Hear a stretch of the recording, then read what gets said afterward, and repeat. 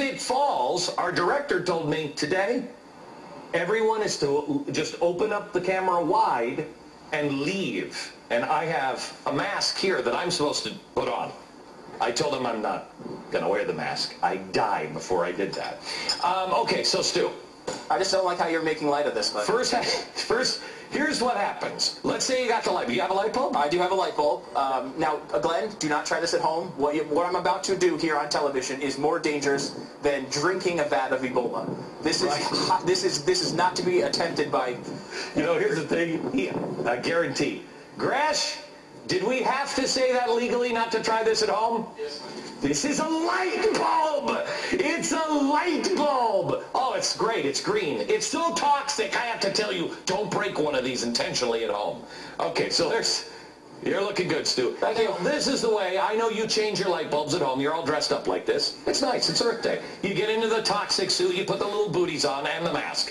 Now you're taking it out of the box and you accidentally drop it. Right, because there is mercury in here, but obviously they're pretty much impossible to break, Glenn. Hold on just a second. Please clear the area. Well, no, you got to follow the rules, Glenn. That happens after you break it. Oh, really? Yeah. Okay, so just think, oh, hey, I'm just saying, oh, no.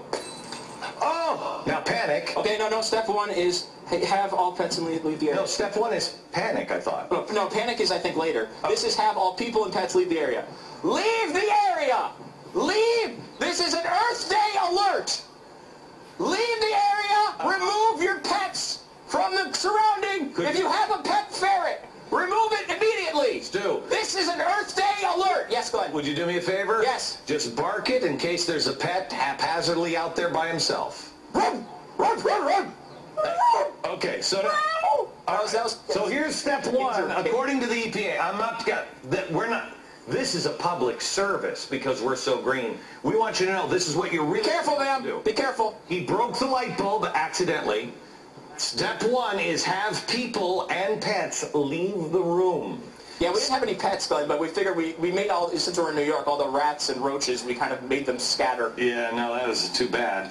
Open a window for 15 minutes. Well, you're outside, so... Yeah, I'm outside, but this is a good tip, though. If you're like in an office and you're in a some sort of meeting you don't want to be into, this would be something like if you break a bulb, you can literally tell your boss, the government says we have to leave right now. All right, good. And also, you might poison your boss, which is always a positive, too. Not that I've thought about it, every day. Wait a minute, I'm your boss. Can we put the window back up here so we can have the...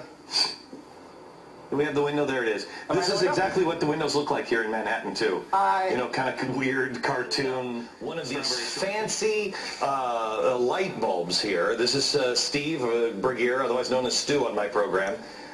Stu, can you hear me? Yeah, I can. Okay, are you okay, man? I do have a breach in this glove. I don't know if you could see that. Oh, we're going to get you to the hospital soon. Okay, well, yeah, we'll go right there. The next step, according to the EPA, is you carefully scoop up the glass pieces and powder using stiff paper and cardboard.